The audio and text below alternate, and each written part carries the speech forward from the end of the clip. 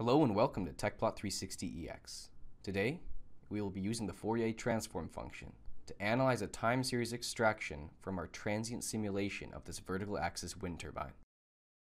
In the previous video, we used the probe to create time series plot tool, which extracts a single point through time and creates a new frame.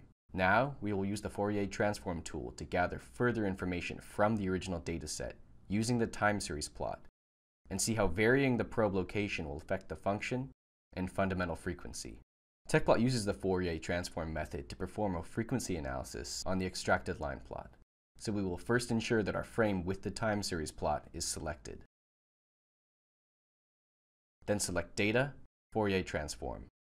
From this dialog, we can choose our independent variable, dependent variables, and source zones.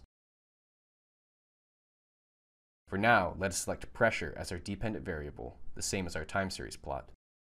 Choose the time series plot zone, as it is our only available zone.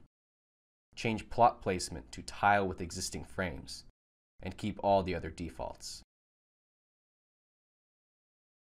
Selecting Transform will create a new frame with our Fourier Transform function plotted as amplitude versus frequency. Using the probe to create time series tool creates a new dataset from the previous one, with solution time added as an additional variable to plot against. The Fourier Transform tool creates a new zone in this dataset and creates 3 new variables for every dependent variable selected: frequency, amplitude, and phase. We notice that the Fourier Transform function of pressure at this probe contains 2 spikes in amplitude, one at a lower frequency, close to 5 Hz, and one at a higher frequency, closer to 77 Hz.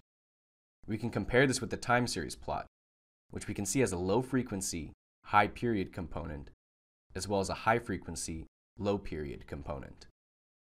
If we wish to change our probe location to the inlet at the left edge of our initial plot, the probe to create time series tool will overwrite the previous time series dataset and therefore remove the previous Fourier Transform plot. However, we can quickly use the right-click context menu to generate a new Fourier Transform plot using the dependent variable plotted in our time series. Notice how probing near the inlet and far away from the turbine blades results in a Fourier Transform that isolates the high frequency changes, which indicates that the variation in pressure was set as an input boundary condition. We can compare this with our initial probe location and infer that the lower frequency changes are due to the effect of the turbine blades themselves. Further analysis can be done on other variables in our dataset. For example, when we probe close to where the vortices are shed, we can see how changes in turbulent viscosity are solely due to the low frequency changes caused by movement of the turbine blades. This concludes the 3rd video in the Transient series. You can download a free trial of Tecplot 360 on our website, and thank you for watching.